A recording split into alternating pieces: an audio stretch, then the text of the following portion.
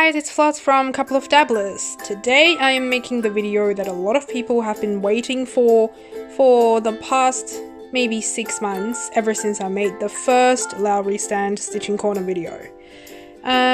Just to, I guess, give a brief overview again of my stitching corner right now. It still has this ottoman, and I normally put this project bag on there where I contain all the threads that goes with the project I'm working on. And then you've got my Lowery stand in full view. It has a light rack here, and then the accessory rack.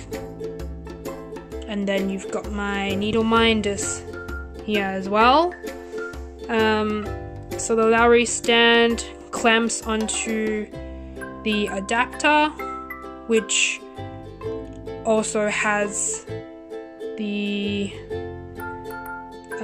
light clamped on, and then the Q-snap sits inside the adapter. So then you've got my red chair that I really like, and then this little table that I purchased a few months ago. So that's pretty much what this little corner contains.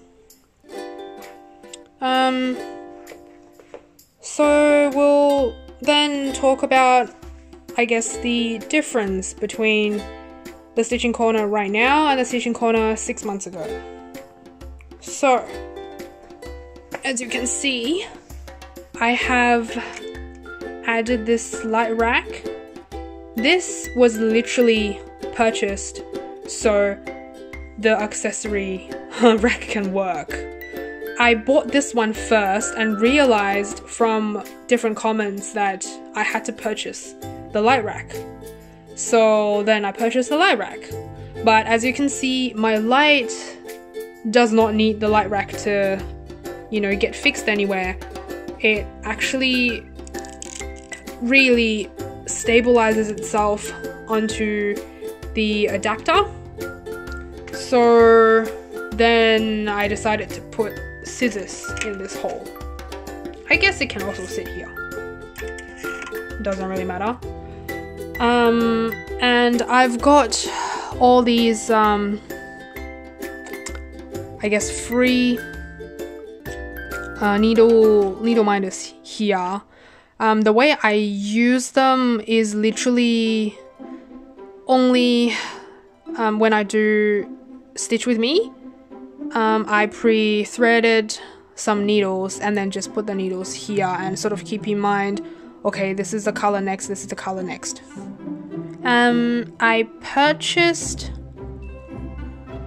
I think, just these two myself.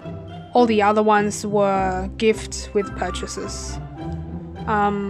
Yeah, when I first got into the hobby, I did purchase quite a bit for a little while. So then you've got this accessory rack. I've got a few needles on this needle organizer thing. And then you've got the thread organizer. Personally, I don't use this one. I think it has its role maybe in some stitching practices, like if you're working with a project that has very little colors, then just by sorting your threads here, you know exactly what you're working with and you can just pick out the colors that way. But if your project has a lot of different colors, some colors can be very similar to each other. There's no way you can remember, okay, this is this yellow and this is the other yellow. It might work if you like cross-country, where you just work with one color or maybe, you know, a couple colors at one time, and you just want to get organized before you start stitching so you save time. Then you just put maybe, I don't know, several strands of one color here, several strands of the other color here. That's one of the ways I can think of that you might find this useful. To me, it's not really useful. Another thing to keep note is that the plastic does not want to go straight. When you get them, these two are separate from this rack, so you literally have to slot them in very difficultly. And I was very scared of breaking this, so it was a struggle to put them in. And then we've got this table. This table was a surprising buy, I guess. I've noticed with my previous setup I was in need of a table to put, some snacks or a drink on. Just as a temporary fix, I just used like a chest standing up so I could put a glass of water on. But I was always worried that, things could topple over. So then one day JP and I were doing our, regular weekly grocery shopping in Aldi, and then we found this little table. It looks really good and it's slim enough to fit this area, and it goes really, really well with the red chair. Originally, I was thinking about, a plastic trolley, but I'm glad I didn't go with that because it wouldn't have looked very nice around this corner. I remember in my first video I was complaining about this cable dangling on the floor, and it might trip our greyhound Amy. In fact, she was really good crossing around here. Originally, because I was worried, I always sort of disconnected and tucked it away when I wasn't using the light, but one time or a couple times I forgot, and Amy would always be very mindful when she was walking around here, whereas me, a human, I tripped on it at least twice. So now I just leave it on like this, and everything was fine. So next thing, I think I'll show you what it will look like when I do work on my piece and explain to you how I stitch. I maybe give you some advice on how you stitch to prevent you from getting, sore back or sore shoulders, because I have experimented with it a little bit. Okay, so this would be the view I get when I work on my project. I've got the light here. So before we, dig into how I stitch, I want to talk a little bit about this light. It is pretty bright in terms of providing illumination, but the problem is, as you can see, it has this exposed ring of light here, which means the light it provides is not very concentrated on the area you want to illuminate. It's okay when you're stitching with daylight at the same time, because with the daylight in the background, this light doesn't seem super bright in comparison. But when it's at night, this area, especially when you bend down a little bit, look down on your project, and this light just keeps going into your eyes, and after a little while it just makes your eyes quite sore. So if you're thinking about buying a light, personally I will not recommend this one. I'll recommend something with a bit of a shade, or with very, accurate direction of illumination, instead of lights going in all direction, and it has this possibility of going into your eyes and stimulating your eyes at the same time. So that's the light. With working on the project, so right now I have my iPad on my right here. This setup works really well when I'm working on, you know, the left corner, but when I'm slowly approaching here in the middle section, or almost approaching the middle, suddenly the position of the iPad is in the way. So a couple times I have had to move the iPad away so I can work, you know, close to where the iPad was, or like underneath the iPad. So in that case, I definitely need an iPad holder, and I will get one once I've got enough funds. So that's probably the first thing I'll get when I have my hobby budget back. It will be very nice if it can, you know, sit here. Then that setup would be pretty good, and it doesn't obstruct anything. And originally, well, I have the needle minder there because I had the needles there. So once I started using this area as my iPad location, getting access to the needle underneath the iPad became, you know, a bit of a nuisance. So I started putting my needles on there. So I actually left it empty for quite a while until I noticed this problem. So then I started using that, and it's working okay. It's working alright. Oh, also, after I made my first video, a lot of people commented on this setup with the adapter and my Q-snap. So a lot of people told me, oh, Q-snap's quite light.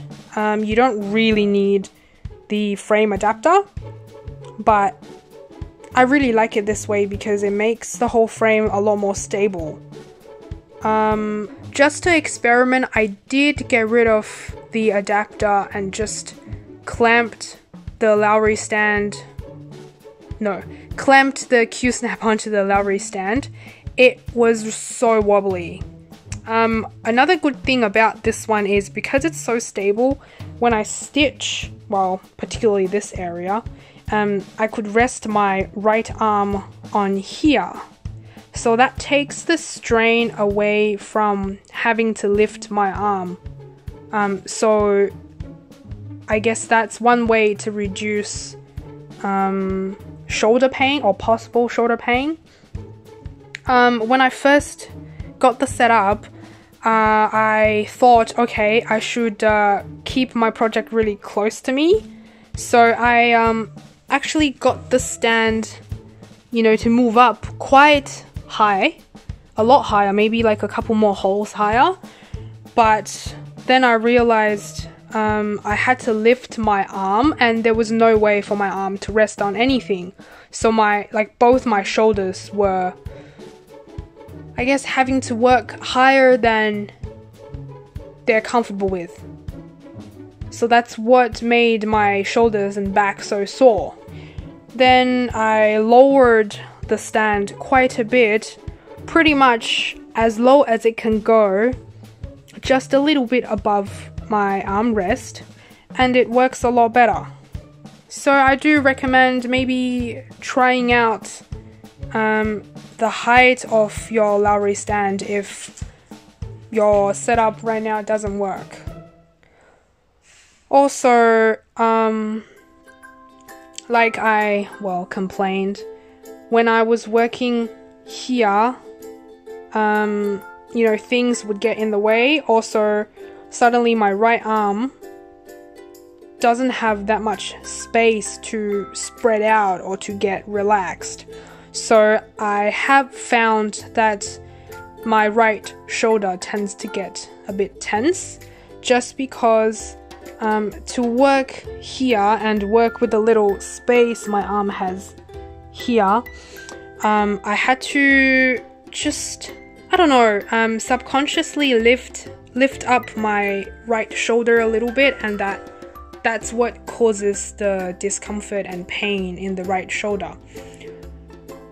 So I have decided when I do have the fun to do so, I will get an L-bar, which will help with the situation here. So I have more flexibility in terms of controlling where the place I want to work with sits in the whole corner.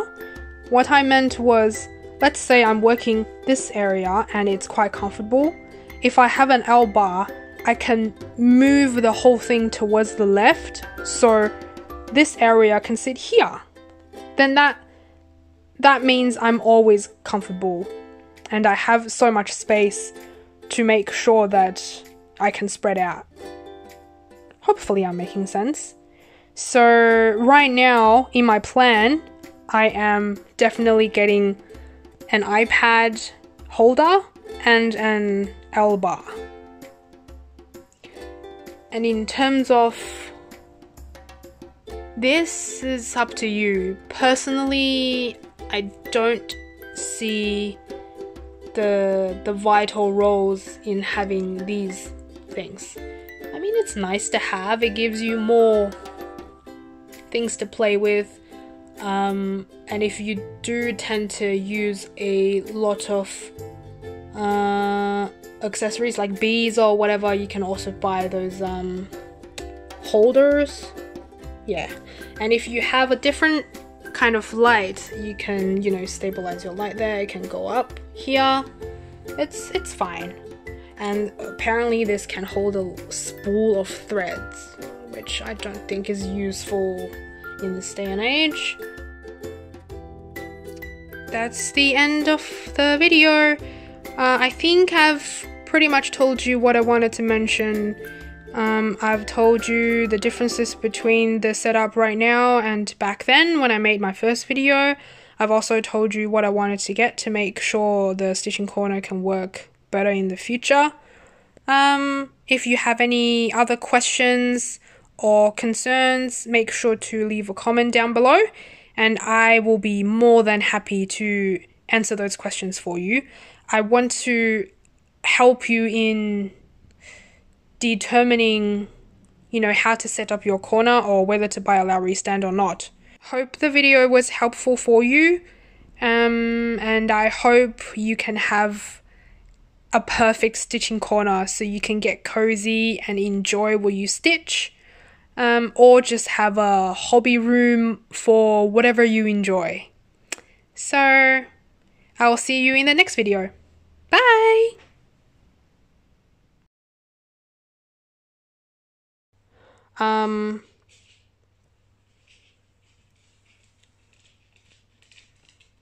Oh, hello. Hey, Amy. You a bit hot? Oh. Oh. Oh, good girl. I love you too. Oh, good girl. Anyways.